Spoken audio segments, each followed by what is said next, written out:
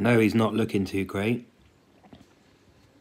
but I basically moved 3 cherry barbs, 4 neon tetras and 4 black neon tetras from this tank, and I put the filter and the heater into a bigger tank and added some Harlequin Rasboras. And that was a month ago.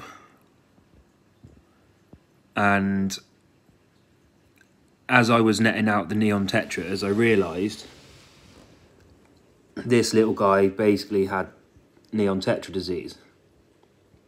He looks like a zombie, look. He doesn't look well at all. So instead of euthanizing him, he's still eating. I thought, I'll leave him in here, he'll probably die in a few days. Give him his last couple of meals rather than just kill him. And a month, it's winter as well in the UK. It's been getting to -3 at night some nights. And this is in my kitchen, so it gets pretty cold in here. I'm also in an old building without double glazing, so it really does get cold in here. No heater, no filter. I've probably only done about 2 water changes in the space of the month that he's just been sat here. And he's fine. He's absolutely indestructible. It's a shame, because obviously I can't put him with any of my other fish, because look at him. It's, from what I've researched, it's pretty obvious that it's that neon tetra disease that makes them just look mental.